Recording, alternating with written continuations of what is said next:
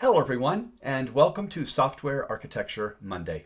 My name is Mark Richards, and in this lesson number 199, we'll continue with event-driven architecture by discussing something called anemic events. You can get a listing of all the lessons I do in Software Architecture Monday through my website at developer2architect.com/lessons. If you're not familiar with event-driven architecture, I would encourage you to stop this video and take a look at lesson 165, where I talk about event-driven architecture, how it works, what it's good at, and what it's bad at, and then resume this particular video. Now, this lesson is all about the payload of an event. So let's say that we have a customer who wants to place an order. This order or request goes into the order placement service, and it in turn generates an order placed event. The question I'm going to talk about in this lesson is what should go in to this event payload. We have two basic answers to this question, two basic patterns. The first one is a full data payload pattern, where we place all of the information about that order into the event payload.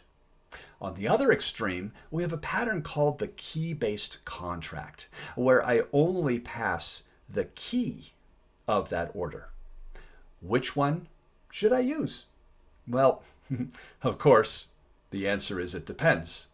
And it depends based on the various trade-offs of each of these. So let's take some time to look at the trade-offs associated with each of these, and then discuss this topic of anemic events and how it relates to these two options. Well, a full data contract means that once I place an order, order placement inserts the information and sends all of the data for that order. Let's say it's 45 attributes and 500 KB of data in that triggered event. Payment and both payment and inventory respond to that event to be able to apply the payment and adjust inventory. Well, if we analyze the trade-offs of the full data contract, we see the first and biggest advantage of this is scalability and performance. It's faster because I don't have to reach out and query the database every time I respond to an event.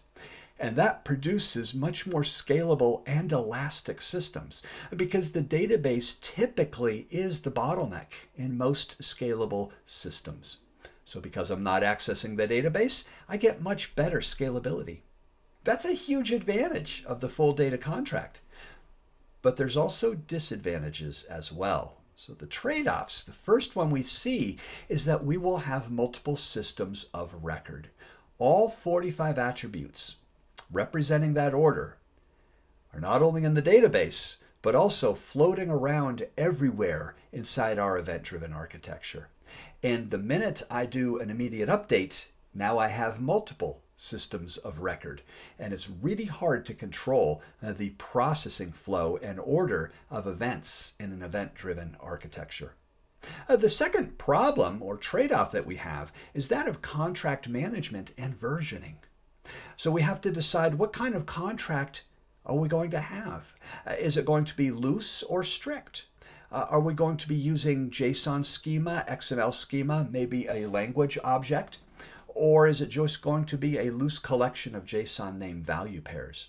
If it is strict, how am I going to version it?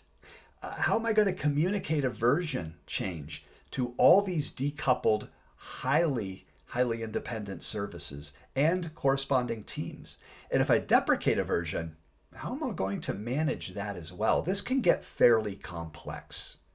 Also, I have to deal with stamp coupling and bandwidth issues. Now, if you're not familiar with stamp coupling and bandwidth problems, take a look at lesson 105 from Software Architecture Monday, where I do talk about stamp coupling and what it means and the fairly serious problems that could occur with using full data contracts.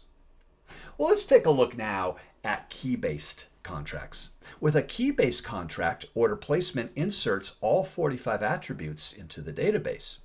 But when it triggers that event, it only sends the key. For example, order ID 123. Both payment and inventory respond to that event, but then have to query the database to get the necessary information it needs. Well, if we look at the trade-offs associated with key-based contract, we see the first big problem is that of scalability and performance. This system will necessarily be slower because we are querying the database every time we respond to an event because we don't have the corresponding data. Also, this might impact scalability and also elasticity because I'm hitting the database constantly with all the events that are being triggered and responded to. However, while that's a pretty serious negative of key-based, there's also some benefits because now I have a single system of record, and that's going to give me much better data consistency and data integrity in my system because it's the only place the data resides in my entire event-driven architecture. Also, I don't have to worry about stamp coupling, bandwidth issues because it's such a small event, and I don't have to worry about contract management issues and versioning either because of the simplicity of this contract. Well, if we look at these two extremes here, a key-based contract or a full data contract, we see a summary of kind of the trade-offs associated with this. With the key-based contract, we get really good contract management and data consistency just because of the simplicity of that key or that contract. However, with the full data contract, we don't realize these, but we do realize much better scalability and performance.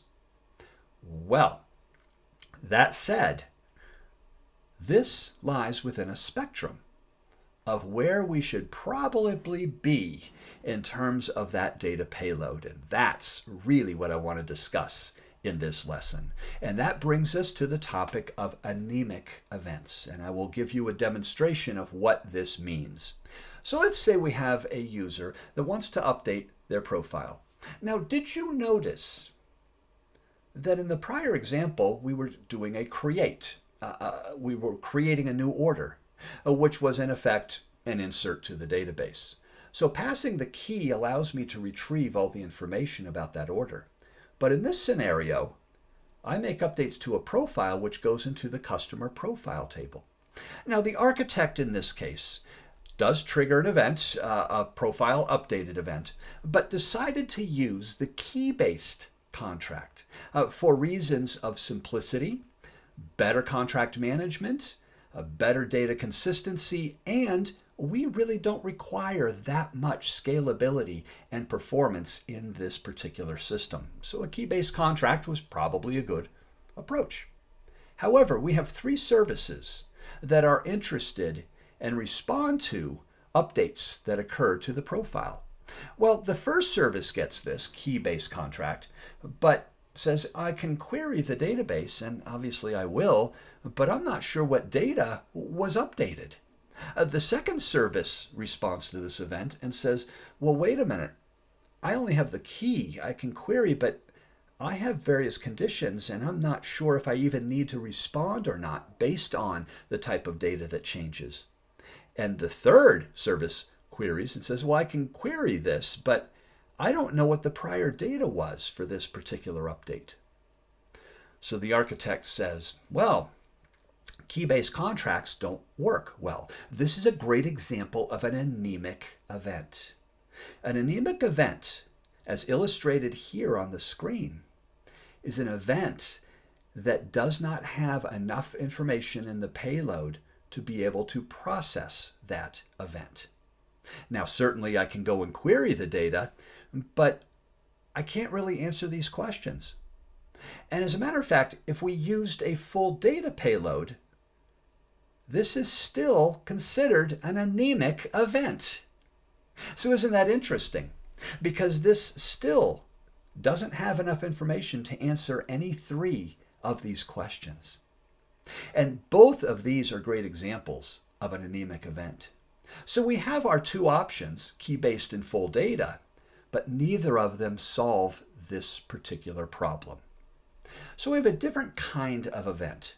And to address these anemic events, we actually send in that profile updated event the data that's necessary for other services to be able to make decisions on what they should process.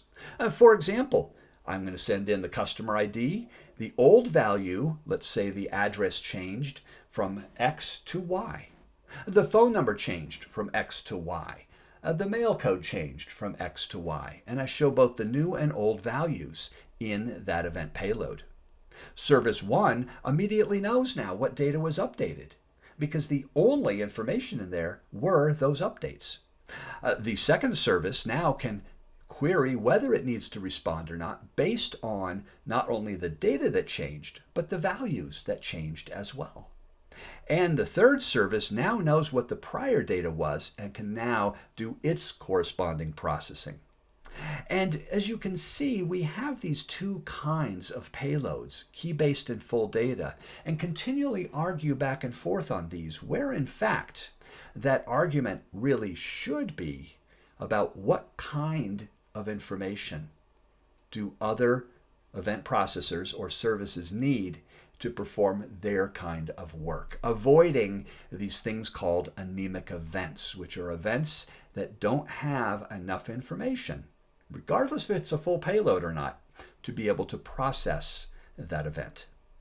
And so this has been lesson 199, Event-Driven Architecture, talking about anemic events. Thank you so much for listening, and stay tuned in 2 more Mondays for the next lesson in Software Architecture Monday.